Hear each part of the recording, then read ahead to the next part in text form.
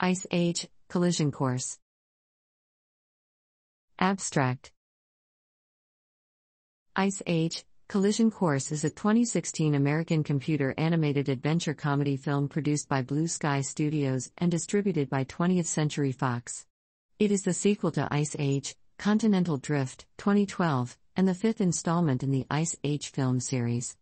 The film was directed by Michael Thurmaier and stars Ray Romano, John Leguizamo, Dennis Leary, Keke Palmer, Josh Peck, Simon Pegg, Sean William Scott, Wanda Sykes, Jennifer Lopez, and Queen Latifah reprising their roles from previous films, with Adam Devine, Jesse Tyler Ferguson, Max Greenfield, Jesse J. and Nick Offerman voicing new characters.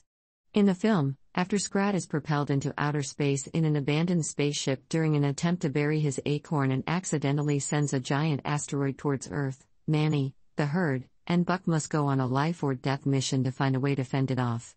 The film premiered at the Sydney Film Festival on June 19, 2016, and was released in the United States on July 22, 2016. The film received generally negative reviews from critics, with Rotten Tomatoes calling it unoriginal and unfunny. It grossed $408.5 million worldwide against a $105 million production budget, grossing below expectations in the U.S. market but faring better internationally. Ice Age, Collision Course was the final film in the Ice Age series to be produced by Blue Sky Studios before its closure on April 10, 2021.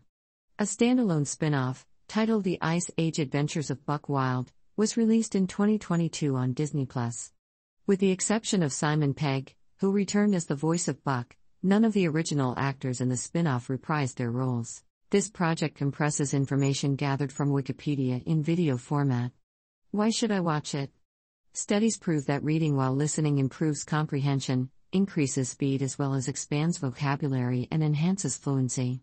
Provide your feedback on the comments section. Support the channel by subscribing and liking the video, thanks.